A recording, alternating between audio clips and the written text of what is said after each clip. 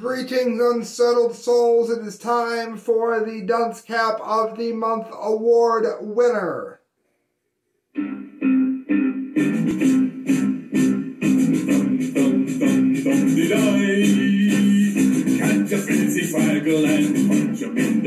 Now, I made myself a promise, and the only way I'm going to keep the promise is if I actually say it at the beginning of the video, because otherwise I'm never going to be able to keep the promise. Because this story is so stupid that if I don't make the following promise, I will never make it through the video that you're hitting share and subscribe to. I'm not going to yell or scream. I'm only going to point out the stupidity in the calmest voice that I can muster in ways that will show how mind-blowingly retarded this really is. That's an insult to mental retardation. That's how bad this is. NPR. Harvard has a new chief chaplain, and he's an atheist.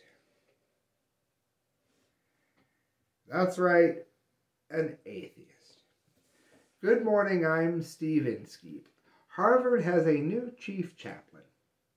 Let's tick through the resume here. Greg Epstein started with the university in 2005, so he knows the organization.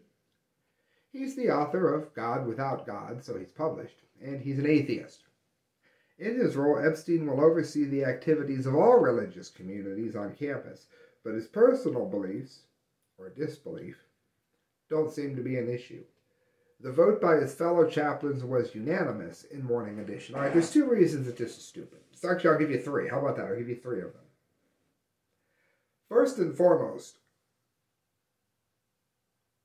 whether or not, and I've said this before, whether or not you know about the truth of God or not doesn't matter. It matters that the people who are pulling the strings, as it were, for everyone, clearly is not promoting the aspects of Christianity.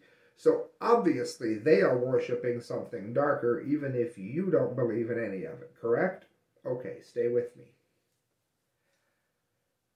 What they're promoting is evil. And you can tell because one of the precepts of Satanism, according to those who do believe in it, is to make up, down, black, white, talk backwards, invert everything. So he who is overseeing all religions has no religion.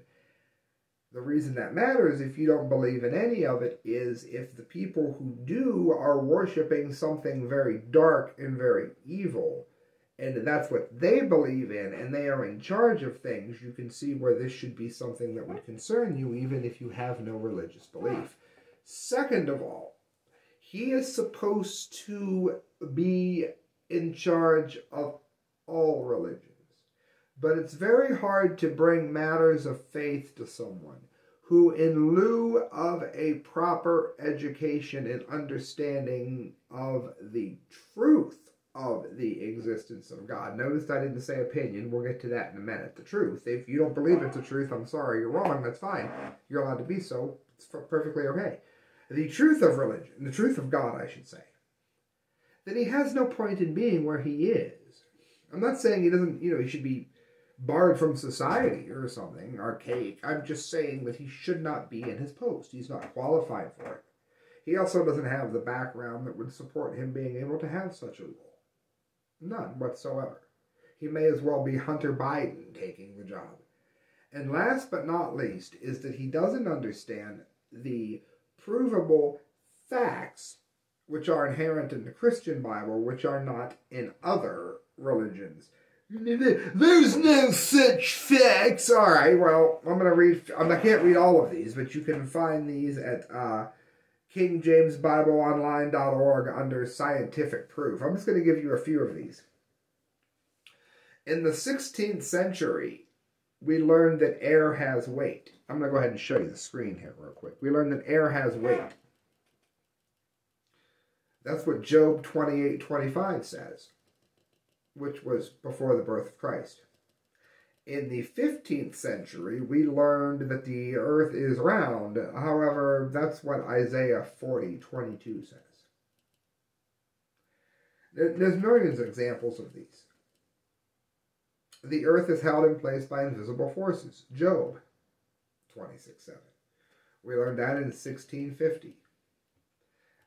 The fact that man is human beings were the last living beings created. Genesis 1. The beginning of it all in terms of modern man. We learned it in the 15th century. Blood is necessary for life. Leviticus 17:11. We learned that in the 19th century. Oceans have natural paths in them. Psalms 8:8. We learned that in 1854. It goes on and on and on and on and on. You can see the proof. You can see it for yourself. And there's more than on this page. But with that in mind, let me show you the dunce cap that I'm mailing them. And then I'm going to show you the award. It'll be on Fact Camp. Dunce. This is being mailed to them. My Joe Biden picture wasn't so bad. That's not so. He looks a little bit like, what's his name from the Family Guy. But then again, so does Joe Biden. It says, "Don't worry, Greg." That's the gentleman's name. "Don't worry, Greg. My son didn't have any talent or experience either, and he's done fine. Want to buy a painting?" If you don't follow the news, you're not going to get that at all.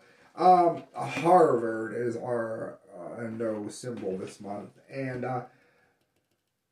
so instead of teaching the provable facts of the Christian Bible, we have an uneducated hack.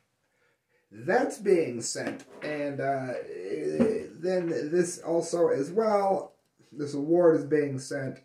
There's our supposed genius there, and then we get this to the size where you can actually see it. That would be nice. The Dunce Camp of the Month Award. Rather than understanding and teaching that the Christian Bible can be proven as accurate, and for not having the qualifications or skill to even speak to / with all of differing religions, you win the Dunce Cap of the Month Award. Friends, you can help me afford to send these by donating at thecorrectviews@hotmail.com through PayPal. But what helps the most is hitting share and hitting subscribe. The other thing that helps is leave me a comment that says, "I saw this," then let me know where. Right before I go, let me remind you that on Halloween night, 5 Chances to Die. Many of you enjoyed Trish narrating the Helltown experience that we went on. A whole group of us went down there and filmed Helltown. And a lot of you liked it, so Dan is loaning us his fiance. Thank you. And I don't know if Creeper's going to be with us, but Trish and I are going to 5 haunted locations from sunset. We'll be done by sunrise. We'll be loading them throughout the night. And if that ends up impossible, then we'll have them uploaded very, very early for you on the morning of November 1st. 5 Chances to Die. Would anybody miss me if no, probably not. I highly doubt they would. People are like, "God, I hope one of those chances work."